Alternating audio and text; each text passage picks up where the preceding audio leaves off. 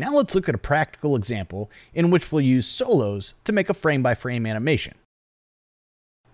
In this folder, I have a bunch of different SVGs that we'll use as a fire animation. We could also use PNGs too. We're going to import that sequence of SVGs into Rive, and then we'll see how we can use them with solos. The first thing that we're going to need to do is erase the fire that's already in this artboard, since we'll be replacing this with a frame-by-frame animation.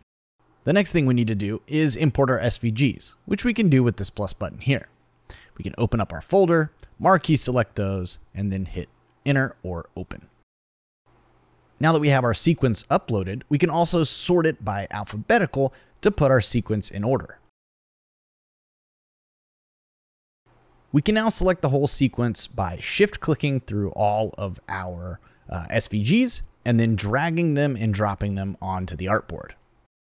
Now that it's on the artboard, let's just position the flame where we want it to go in the middle.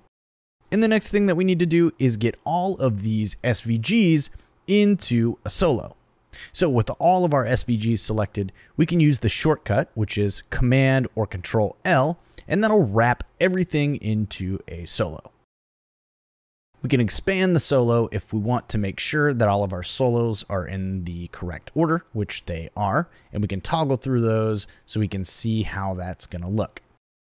Now, before we animate, we just need to fix our little draw order problem here. So we can move this group to the top, and there we go. Let's hop over to animate mode and start creating the animation. So if you'll remember, all you need to do to set a key is select a radial button. Now, what we're going to do for this animation is go every 2 frames and key a solo. So we're going to do a solo and then hit period twice, and then another one, and repeat that process all the way through.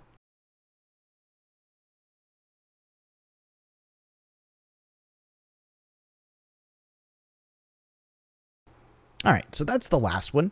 Now we can go back and play the animation and check to make sure that we're happy with it.